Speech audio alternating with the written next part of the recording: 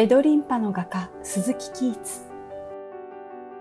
白椿図には金を背景にして緑の大地の奥に見える白い椿が描かれています。装飾的に真っ白で描かれた花。それを取り囲む葉には緑青の色が浮かび、豊かな表情で描かれています。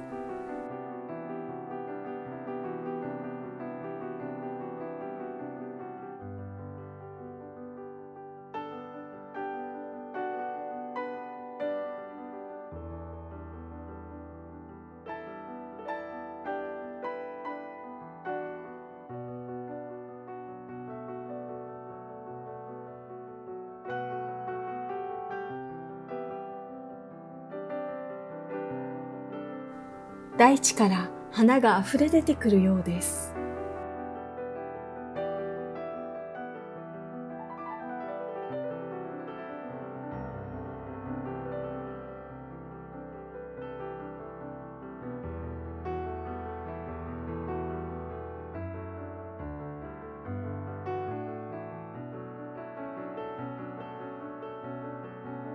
梅椿図屏風には赤い椿が描かれています。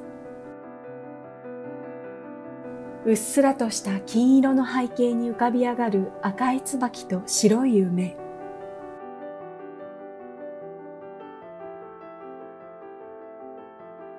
梅も椿も寒い時期に花を咲かせます。